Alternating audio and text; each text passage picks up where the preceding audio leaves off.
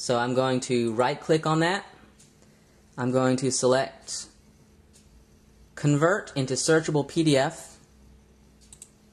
Click that, and I'm going to choose Embed Text Information into Pages and execute immediately. Okay. You can also set this to do it automatically for each thing you scan, rather than have to choose it every time. That's just up to you. It's just part of the settings that you can fool around with when you have a Scansnap. If you're doing a lot of documents together and you want them to just recognize automatically, you can set that to the default setting. And of course you can have different settings for different kinds of documents. While that's processing, let me just mention that I'm going to assume that these documents are yours, that you have access to them, and that you're not going to be distributing this in violation of copyright. This is just something that helps you out. It's an interesting, it's a useful thing to have a document in digital form, because you don't have to store it on a shelf, for one thing. Also, you can search it, right? You can just do Ctrl-F when you have the PDF open and find what you were looking for, rather than have to go and search through manually. Okay?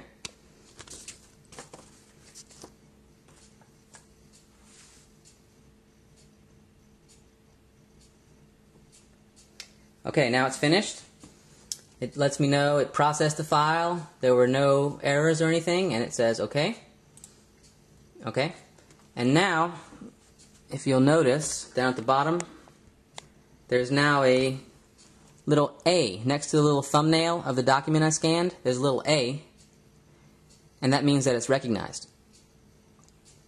So if I were to go in and open this with Acrobat, which is the default program for PDFs, okay, here is a digital copy of the physical file that I scanned, right? It's a faithful digital copy. And if I were to go to the Select tool and select some of the text, you can see that the text is recognized. Okay? Now we basically have an ebook. This is a PDF file that's created by the Scansnap software.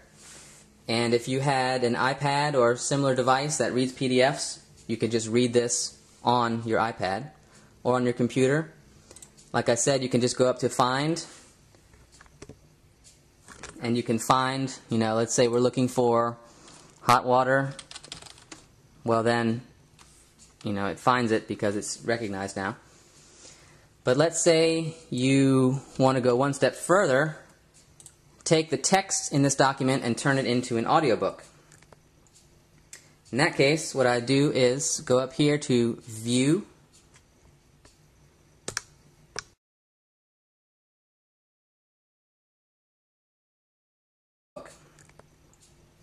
In that case, what I do is go up here to View, go up here to View in Adobe Acrobat, go to Page Display, and select Single Page Continuous. And now you will notice that I can scroll through and see more than one page at a time. You can see half of one and half of the other. That's necessary because then you can do, I'm just going to do Ctrl-A on the keyboard, which is going to select all of the text throughout the document. No matter how many pages it has, that text is now selected. And then if I do either Ctrl-C or right-click and copy, do either one of those, it will now copy the text into the memory. And then open your favorite text editor, such as Notepad, or in this case, Edit Plus, and paste, and this is the text. Okay? You'll notice it was in columns, so it doesn't spread outward, it just maintains the same column appearance because it was in columns in the document. So now we could just take this and make it into a audio file using TextAloud. But usually when you have a book that or a document or a book or any printed matter, many times there are extra stuff that you want to clean out of it first, especially headers and footers. For example, this document has a footer that says the page number and then it says week 11 on every page, right? Week 11 on each page.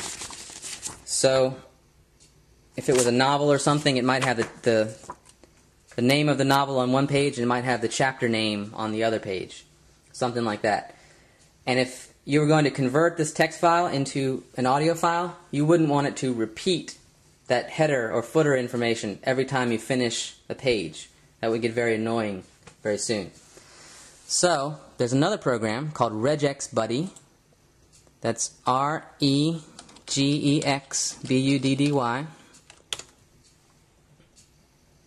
And what this program does is it identifies lines of text that you don't want and can strip them out. Okay, so let's say this is the text I'm working with. I'm going to do Ctrl-A again and Ctrl-C to copy. RegexBuddy. It has two modes. It has one called match and one called replace. I'm going to go into match mode first.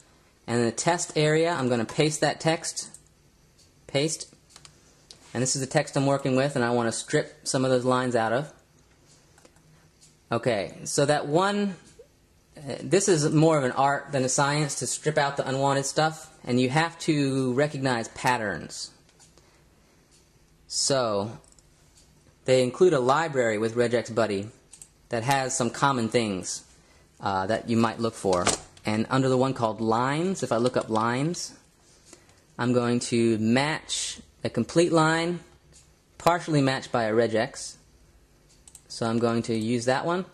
And then I noticed that all the lines at the bottom, all the footers, they included the word week, W-E-E-K, in capital letters. So I'm going to match the lines that include week in capital letters, W-E-E-K. Alright, go back to the test area. And now I'm going to match all those lines. And these are the matches.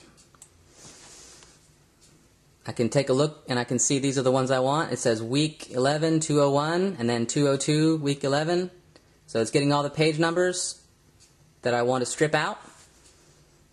I check that and make sure it's right, and then I go over to where it says replace, and replace all matches. Up here I was replacing that with nothing, so I'm just going to strip them out basically.